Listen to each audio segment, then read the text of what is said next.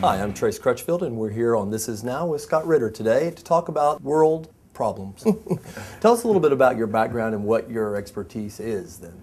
Well, I was an intelligence officer in the United States Marine Corps, and I had a specialty in the Middle East in arms control, non-proliferation. See, I've been very critical of the American government's policy vis-a-vis Iraq. What do you think the biggest single mistake that they just continue to make is? Arrogance, hubris, the notion that 300 million people, that's the population of the United States of America, gets to dictate the terms of coexistence with 6.8 billion other people. Well, it's an interesting point as global citizens. You know, I was just thinking the other day that now China has our Olympics, gone ahead and taken that from us.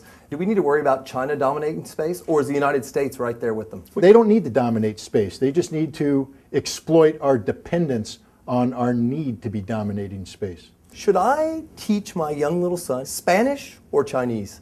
Because I don't see this English thing lasting that much longer.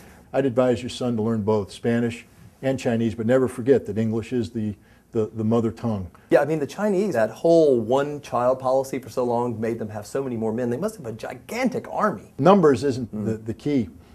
Technology is the key. If you know anything about Chinese-Russian animosity, that technology is coming over the border into China because the Chinese and the Russians have taken a look at the world and said, hey, we got an empire out there that's dangerous. That's called the United States of America. To this day, the Chinese don't have global force projection. But you know, the Chinese, they don't think about tomorrow or next year or the year after that. They're projecting 50 to 100 years down the road. And if we don't make good with the Chinese now, you know, 100 years from now, the American empire could come to a screaming halt. That is really, really sad. Well, thanks a lot, Scott, for being with us. The fans of This Is Now are going to be well served by your visitation. Thank you very much for having me. Bye-bye, guys. And now, the band.